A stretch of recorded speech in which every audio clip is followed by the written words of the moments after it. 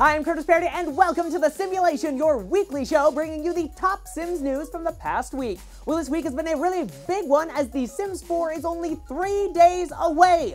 That's right, everyone, 3 days from The Sims 4 launch. Of course, EA has been prepping all of us all week with a bunch of awesome live streams. Of course, we'll be taking a closer look at those a little later in the video, but first, take a look at this.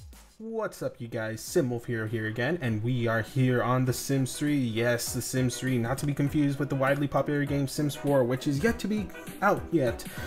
Should be coming out in a matter of, I believe, a couple weeks now. I want to say maybe 3 weeks now? 2 weeks? Something like that? Either way, guys, we are back into The Sims 3. We are going to continue with the BB Bluff Apartments, the dorm building.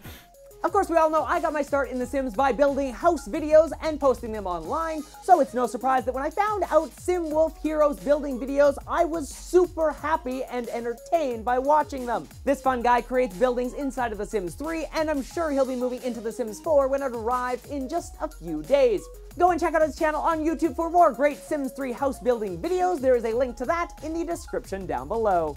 But now it's time for the news, and this week all of the buzz has been about the launch of The Sims 4. Of course, The Sims 4 is only 3 days away now and will be launching on Tuesday in North America. Now, EA has been hosting a bunch of different live streams all week, the first of which was a building live stream. Yes, this awesome live stream was hosted by Sim Guru Aaron and Sim Guru Ryan. They showed off a bunch of different pieces inside of the game, but they were having a bunch of fun just actually building a house inside of the game for the very first time. They showed off many of the new tools inside of the game, and they had a ton of fun with the brand new room tools, showing off a bunch of interesting pieces like grabbing a room, moving it, stretching it, and reshaping it, also showing off how a bunch of the different window tools work and a bunch of other parts of the build. For myself as a builder, this was probably one of the best live streams to watch because I've never actually played the game myself, so this gave me a really in-depth look at how the game will actually work. So if you're a big fan of building inside of the game, this is a live stream for you to check out. But if you're not a builder and maybe you want to be in live mode a little bit more, check out day 2 Twitch stream. Yes, the second day, Sim Guru Ryan and Sim Guru Argus were actually inside of the game playing it in live mode. And if you actually wanted to see gameplay, this was probably the best stream to be watching. They also showed off sharing content inside of the gallery and traveling around inside of the game in map mode and how that will work through the different loading screens. One of the things I noticed here, the loading screens appear to take a little bit longer than they did when they were promoting the game in the first place. Maybe it's just me noticing this, but let's hope it doesn't foreshadow the future in which loading screens last a little bit longer than we all would like.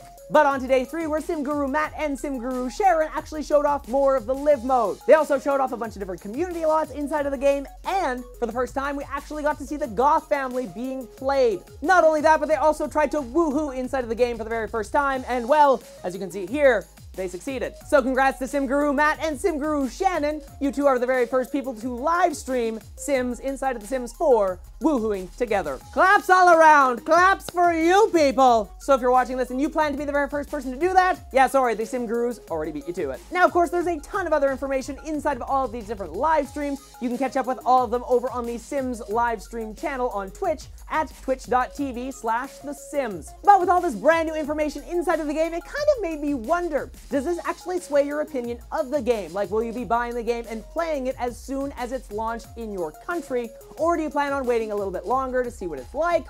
Or are you just staying away from the game altogether? You can let me know in the comment section down below. You can also let me know on my Facebook page or through my Twitter account. There are links to those in the description down below. And if you happen to have any questions about the show or anything that has to do with The Sims, or you would like to submit your very own content for the community spotlight, you can just tweet me using the hashtag #TheSimulation. I'll be featuring some of your comments on next week's episode. But until then, everyone, I'm Curtis Parody. Happy simming!